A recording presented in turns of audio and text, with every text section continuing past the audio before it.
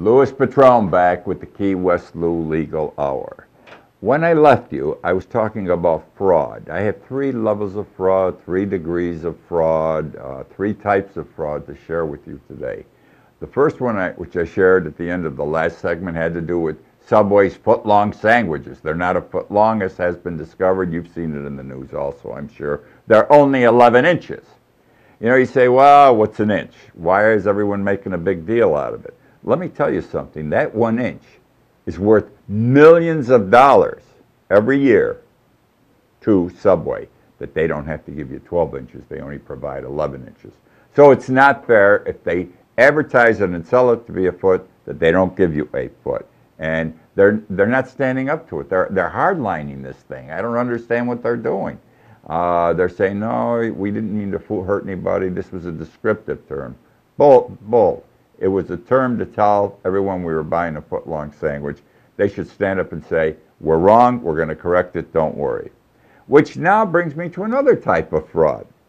And the first one's worth millions of dollars. This one's worth billions of dollars, believe it or not. I'm talking about prisoners in jail, murderers, rapists, robbers, people who assault, tax evaders, any kind of crime you can conceive of. People who go to jail, you know, to a state prison or a federal prison. Last year, 2011, all right, 173,000 tax returns were filed which were fraudulent.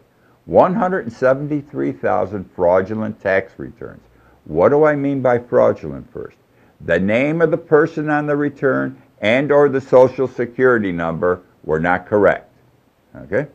The people filing these tax returns were people in jail, prisoners. 173,000 prisoners in 2011 filed fraudulent tax returns. And prior to being caught, checks were being sent out to these people. They falsified their earnings, their names, everything. But one way or another, they got the check. Now, what's interesting, that was for last year, 173,000. The year before, 2010, there were only 75,000.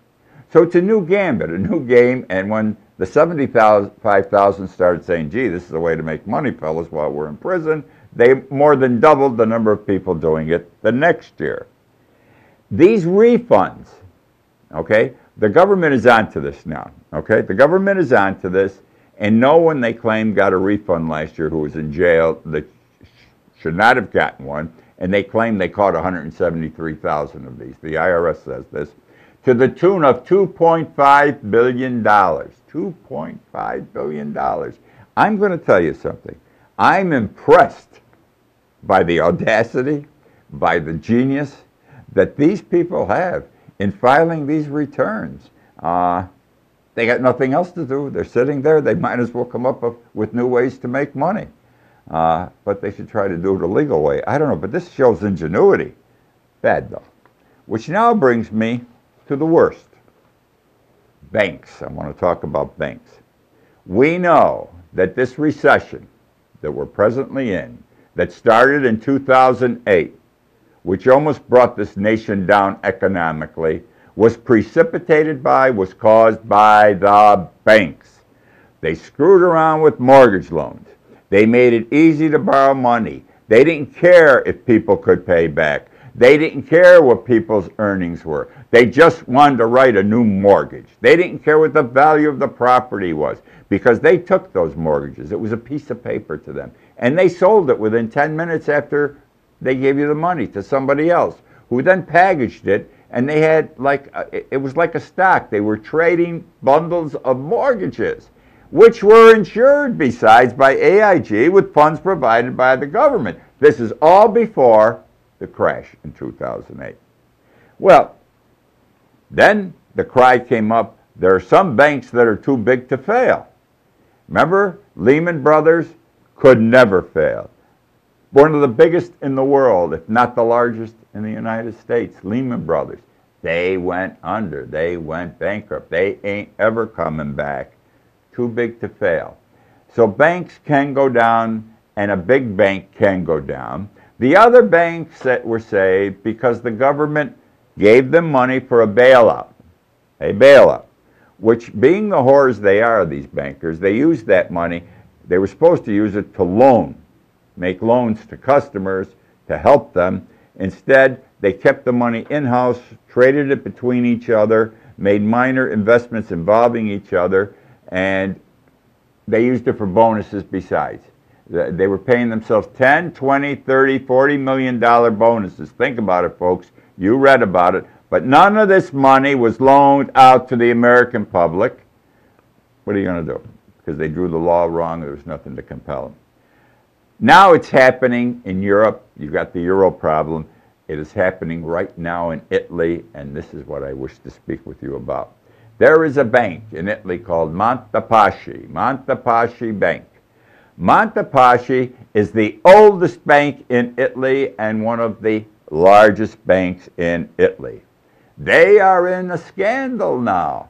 Seems like there were 3 high-level management people who made bad loans, large bad loans, which were also termed as investments, which they didn't keep accurate records about, as a result of which the bank has lost $300 million on 2 of the deals, and the third one's still being investigated.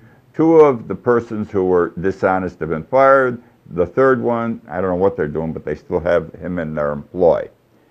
It had to do with hedge funds. You've heard of that term before, because that's one of the things that got us in trouble in this country. It's being investigated. They lost $300 million. It's so bad, the situation, that their stock, the price of their stock, as of yesterday, was 31 cents a share. Not $31, not $231, 31 cents a share it dropped to. The bank may very well fold next week. It may be out of business next week. I had a friend of mine call me yesterday from Italy. She said, I have 100,000 euro in a note, a year-long note, CD. And what do I do with this bank, Monte Paschi? I says, get your money out of there. She says, geez, I got to stay another 3 months or I lose 600 euro in interest. I said, do you want to lose 600 euro in interest, or do you want to lose 100,000 euro? Because once the bank goes under, no matter what protections the government claims they're going to provide, we've never had to do it here really, there ain't enough money, or it will take years to get your money back. She wrote to me this morning, sent me an email, that she moved all her money, she cashed in the CDs, and she moved it to a Dutch bank in Milan today. So, but it's happening there. Lehman Brothers is happening with the biggest, oldest, one of the biggest, and the oldest bank in Italy, Monte Paschi. It's going down the tubes.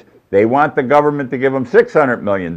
They only owe $300 million, but they say there are other problems that are going to come up, so they need twice what their loss is right now, or they cannot survive.